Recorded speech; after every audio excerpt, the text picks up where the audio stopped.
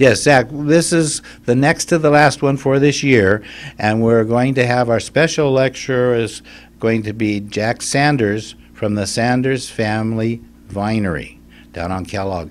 And Jack's going to be there to tell us about his long tenure in Pahrump. He's lived here for 27 years, and he was involved with the Saddle West back that many years. He went up on the winery road and he built the winery that's up there, and now he has a second winery here.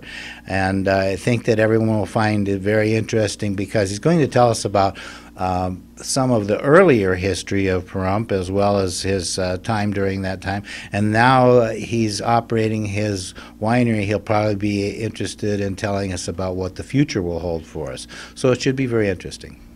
And this is the last lecture. How many lectures have we had this year at this point? Well, this will be our fifth one. We'll have one more with Joni Eastley in June. And it's going to be at the same time as it usually is on Saturday. The next Saturday coming up now is the 12th, and we're going to be there at 1 o'clock. And it's free. It's at the museum, which is on Basin Avenue, halfway between 160 and Blag. Most people know where it is, I hope. And they're welcome to come over and hear Jack tell us about his view of history in Pahrump.